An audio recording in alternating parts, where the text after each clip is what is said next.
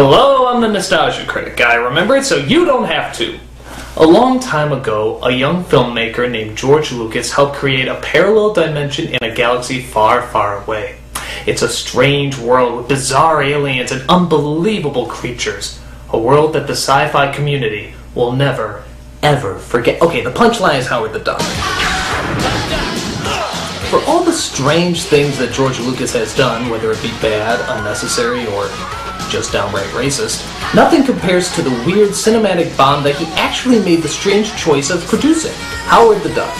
And if you think Jar Jar Binks was bad, he still is. But this is a creation that equally matches that theatrical travesty. So, what gave George Lucas the idea to attach his name to such a goofy movie? Well, maybe the comic book had something to do with it. That's right, this was actually based on a Marvel comic book by the same name. It was about a duck who came from a parallel dimension where everybody's a duck, but somehow got zapped into our reality to have a ton of strange adventures. Yeah, sounds like a blockbuster to me too. Let's take a look.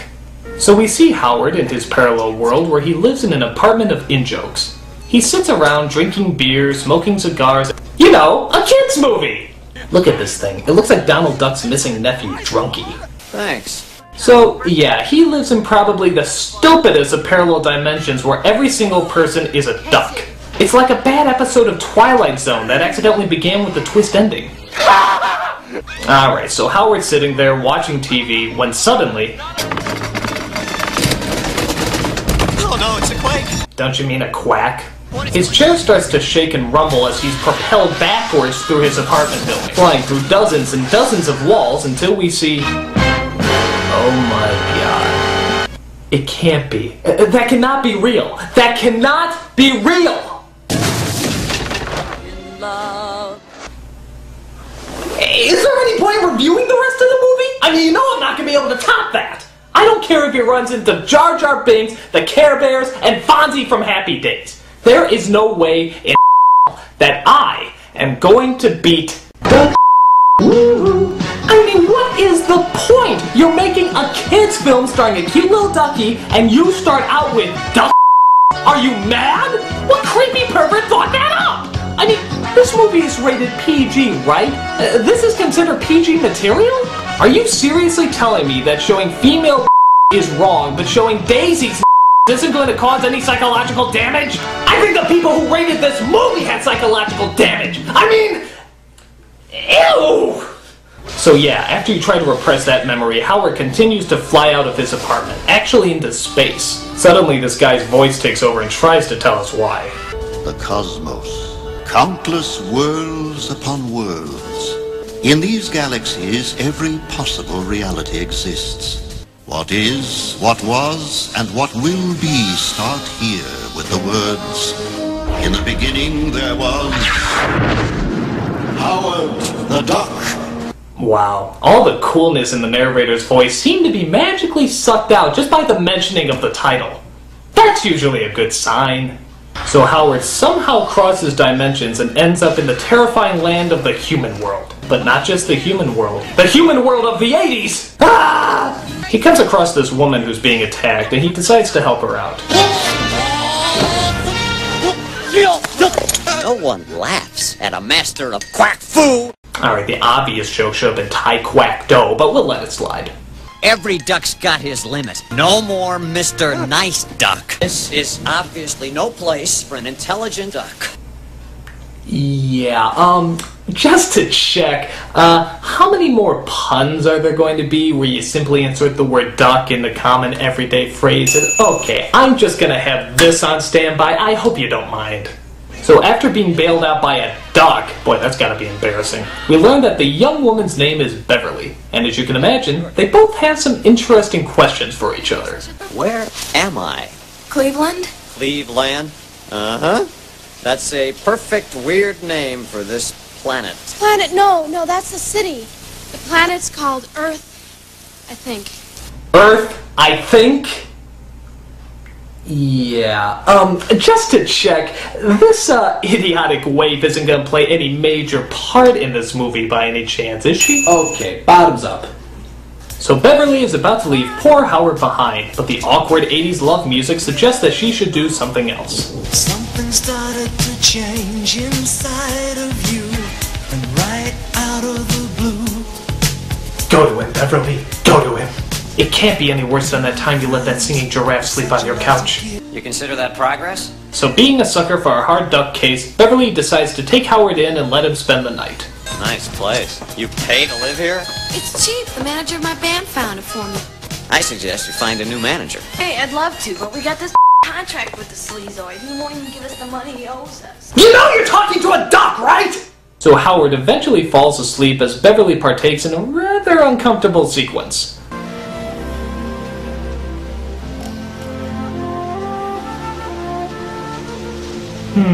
Mrs. Duck. I guess I kinda like it. What am I gonna do with you? Well, roasted or extra crispy comes to mind. So they go to a scientist played by Tim Robbins to see if he can figure out where Howard came from and how he got here. Nice ducky. Me, Phil. You, Howard.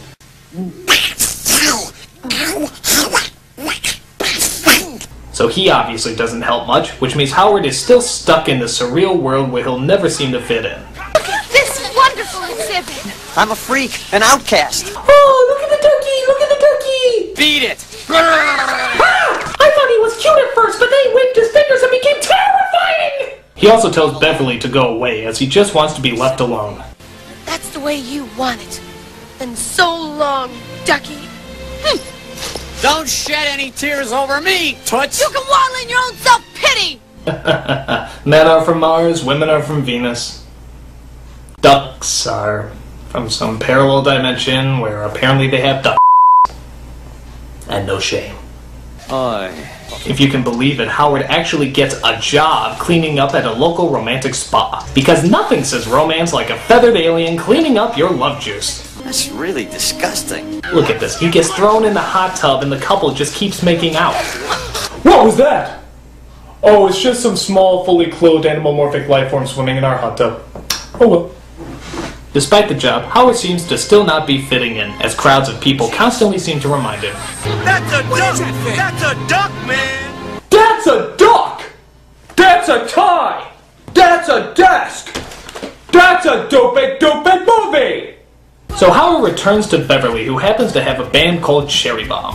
Well, I understand the bomb part, but the cherry section throws me off. There, he comes across Beverly's manager and tries to persuade him to let her out of the band's contract. Is this gonna be easy? Or is this gonna be trouble? Whoa, I think this duck means business. They pick him up and throw him across the bar, thinking they got rid of the little quacker. But then...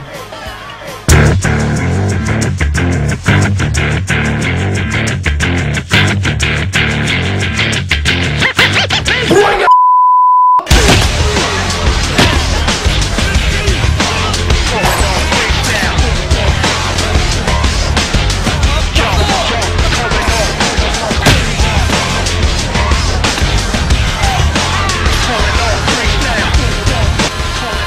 I'm getting my kicked by palm tree! So after that embarrassing display, the manager decides to give the women back their money and let them out of the contract. So Howard meets up with Beverly backstage where... Hi, sorry I missed the show. Oh no, not this guy again. Howard!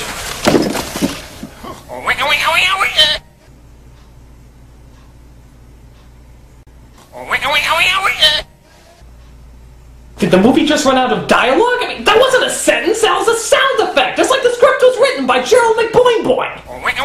Stop it! I don't know what that is! What the is he doing there anyway? Well, he and Ron Ed have sort of got back together. Wait! He's dating one of the singers? I don't know who's more desperate for dates, you or me. I guess I have a soft spot for unattractive, unromantic, unpopular, and all-around unlikable people. Phil? No, I'm working. So even though they got out of the contract, the band is still stuck without a manager. Maybe you should be our manager. Wait a second. No. I think you'd be a great manager. No! Maybe you're just the kind of bizarro influence we need. Oh yeah! With him as their manager, their band will finally be taken seriously! But unfortunately, that's not all they talk about. Just can't seem to find the right man. Maybe it's not a man you should be looking for. You think I might find happiness in the animal kingdom, Ducky? Like they say, Val, love's strange. We could always give it a try.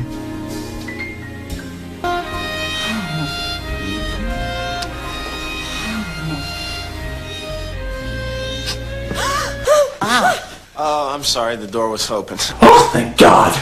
Those three angels of mercy happen to be scientists who think they know what brought Howard here. Apparently they were working on some sort of dimensional jumper thingy that pointed into Howard's universe and accidentally brought into our world. So the easy solution is just to send him back through the same process. So the scientists decide to drive him to the machine and send him back. Right now, you're the one and only thing that's making it very hard for me to leave. Oh. So the gang gets to the machine with no problems or dilemmas along the way, and it looks like Howard is finally going home. Well, that wasn't so bad. I mean, it certainly wasn't a good movie, but I can definitely say that I've seen worse. What was that? It exploded again. It was terrible. We have no right to tamper with the universe. Does this mean the duck's not going home? We lost control again, and there was another explosion. We brought Howard down the first time, but what if we brought down something else this time? Something that could possibly make this film go on even longer? Yeah, sure. So yeah, the movie keeps on going, as apparently one of the scientists is taken over by an alien life form from another parallel dimension. I'm not jetting anymore. The transformation is complete. I am now someone else. My God, he's transformed into Cobra Commander! Soon the Dark Overlords will engulf the Earth. Excellent! They haven't spotted us.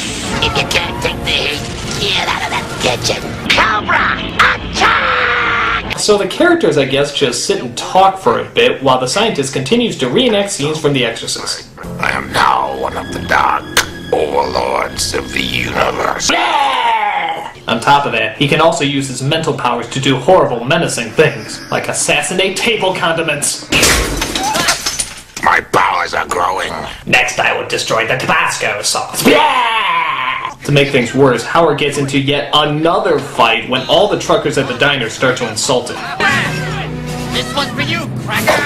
Another hungry customer! Yeah! Well, gee, he threw a pie at the other guys. Surely he's not gonna throw a pie at me. No! They keep fighting until they finally grab him and put him in his place. So what are they gonna do? Like, beat him up, toss him around a bit, or tie him down and try to decapitate him? Dude, when did truckers become homicidal maniacs? But the belching Skeletor gets up and saves Howard so that he can get the key to the dimensional machine back. Sounds like a bunch of bull puppies.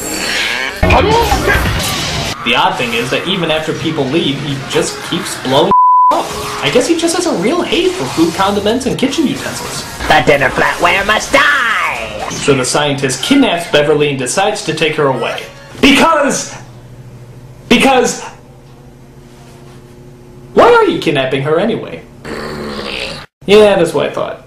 On the way there, the alien inside him needs to recharge his energy. He does it by taking out the cigarette lighter and doing this.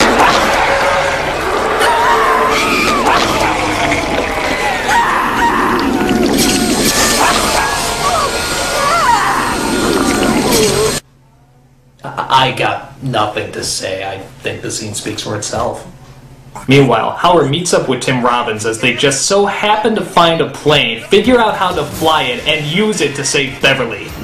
I can't believe a movie about a nerdy Tim Robbins and an alcoholic talking duck could be so implausible! It's like a bad trip.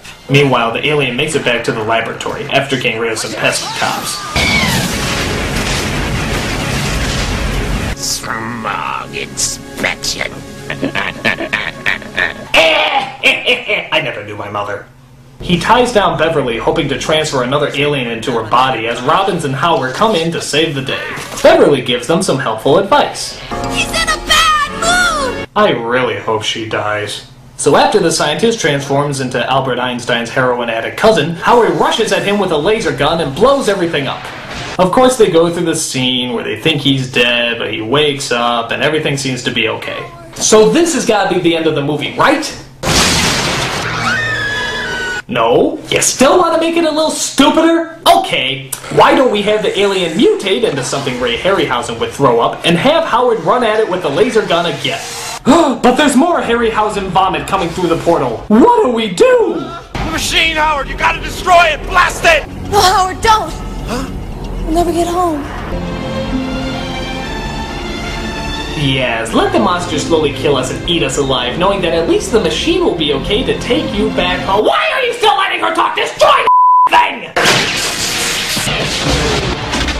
And then we get the scene where we think Howard is dead. Gee, it's almost as good as the first time you did it! I am not Howard anymore. Oh good, he's possessed. Does that mean we can kill him? Oh, it was just a joke. Ha ha ha, hilarious. So everybody returns home. I guess Howard is their new manager. I'm hoping he only speaks via telephone. And at the end, he even has his own guitar solo.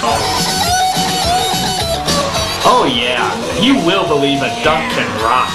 I also believe that a duck can blow! This is the worst thing that George Lucas has ever made since anything not Star Wars or Indiana Jones related. And even that he's slowly trying to destroy! Apart from being silly, stupid, and surprisingly boring, this film is just plain mean-spirited. Everything is shot in the dark, someone's always trying to kill him or hurt him. It's just a thoroughly unpleasant movie. But hey, look on the bright side, it could be worse. No, it can't, actually. This is the worst. If you have a chance to pass up this duck suck, I suggest you drop it like the rotten egg that this stink bomb was born out of. Just remember, kids, quack is whack. I'm the nostalgia critic, I remember it, so you don't have to. Woo-hoo.